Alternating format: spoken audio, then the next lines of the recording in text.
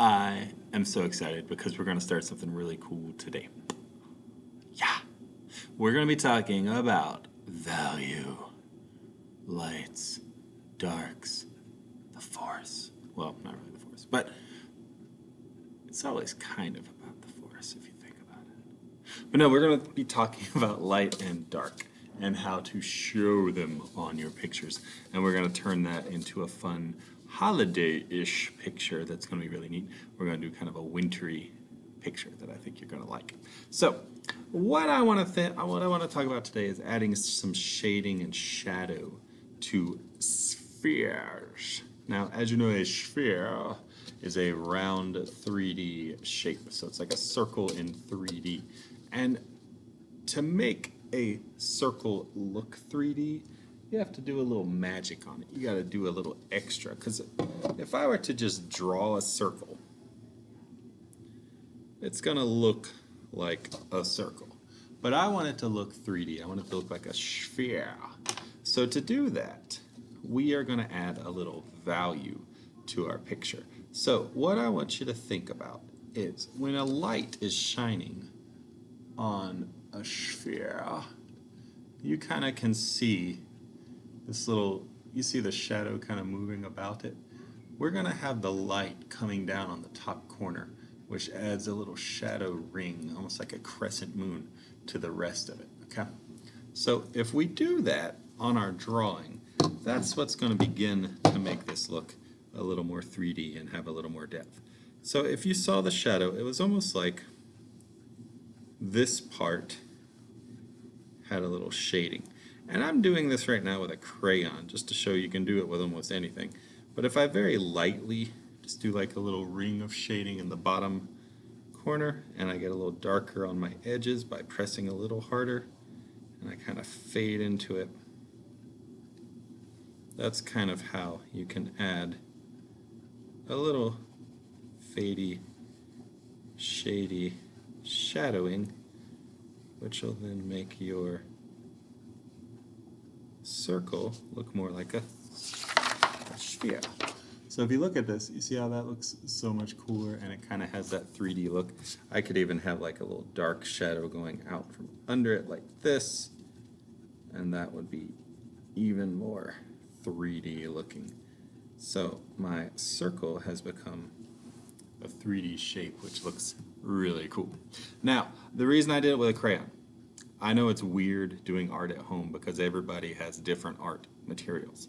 This next project is going to look really cool, but I know everybody's at a different place. So this is with a crayon how you can add that little shading and sphering. Some of you were telling me you have really cool art kits at home that have oil pastels. Whoa! This would be the perfect time to get out your oil pastel, because if you have your circle, if you just draw a circle, and then we get some of the color and the little crescent-y thing like I showed you. I'm going to use this lighter blue. So I started with a dark blue, a lighter blue. I might even get the purple and put a little on the lowest part. Okay? And then oil pastels, what's magic about them is you can take your finger and you can kind of smear all this together and blend it up. So I could take my finger and ooze those colors in and really bring them up like this. If you look, I'm holding the paper down so I don't wrinkle my page as I go.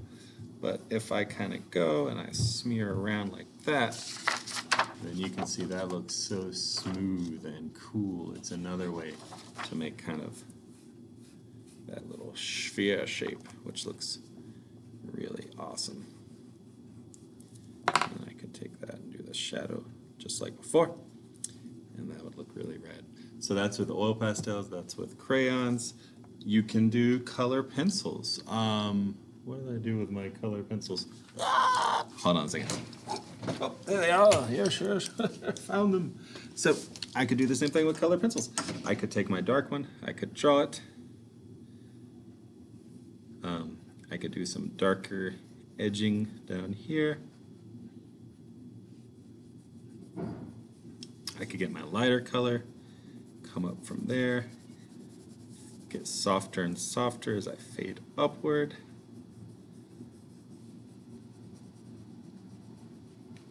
But the same way,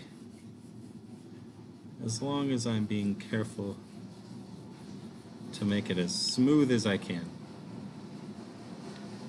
you can get an excellent look with color pencils as well.